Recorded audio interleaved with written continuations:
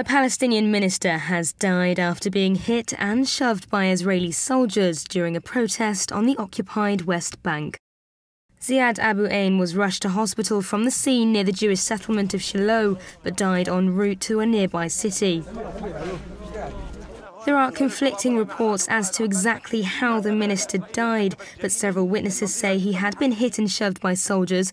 One said he'd been hit in the chest by a tear gas canister fired by them. Abu Ain was among 200 Palestinian activists taking part in a protest against land confiscations.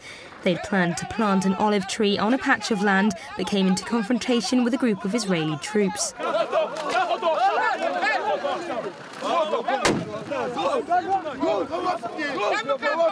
The Palestinian president has announced 3 days of mourning and stopped all contacts and security coordination with Israel. The Israeli Defense Force has said it will investigate the death.